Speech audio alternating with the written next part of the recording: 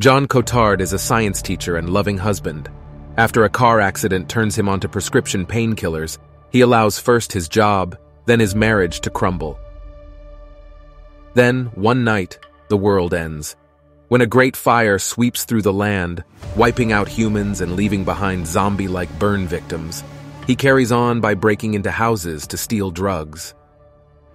One by one, he meets the few remaining survivors, including a woman starving herself thin, a combat-obsessed survivalist, and a dangerous face from the past he'd hoped to never see again.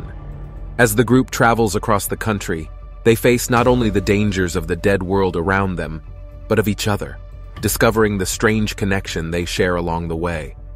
A mind-bending horror novel from Brian Martinez, A Chemical Fire is a minimalist noir vision of the apocalypse, with twists that can't be missed.